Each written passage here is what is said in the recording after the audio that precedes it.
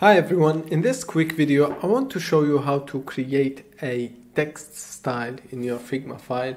So here let's first go to the pick the text tool in the top bar and create a text layer.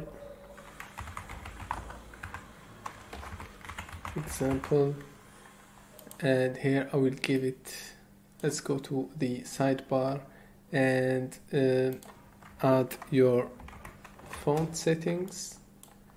For instance, I will give it 45 pixels, and here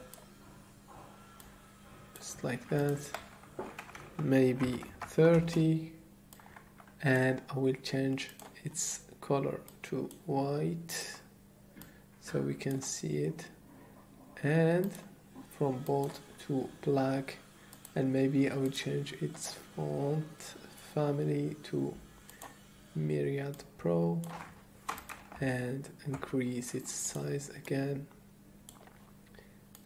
and capitalize.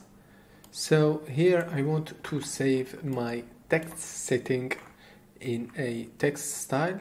So just select the text layer and hit the 4-dot icon, and you can select create style icon in the right corner and give it a name, text style 1, create style, and here as you can see my style has been created.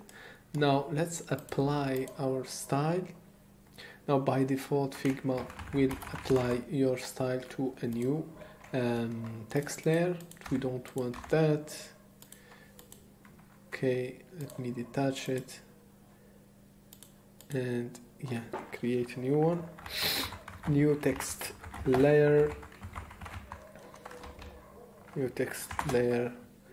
and I don't know, just different to show you an example. Now if I want to add this, assign this text style to my new text layer, just go to the 4-dot icon, select your text layer and go to the 4-dot icon, and you see here in the text model style, just pick the text style, and here we have our text style. Next, to see all your or access all your text styles, just select this backdrop area, and here in the sidebar you can see your text style or color style, and here you can click in this edit style icon to edit your, I don't know, your text. And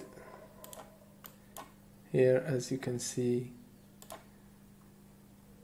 our text layer has been updated, or the text style of our text layer has been updated. Next we can delete this text style by right click and hit delete style. So that's it about text layers and text style in this video, and I will see you in the next one.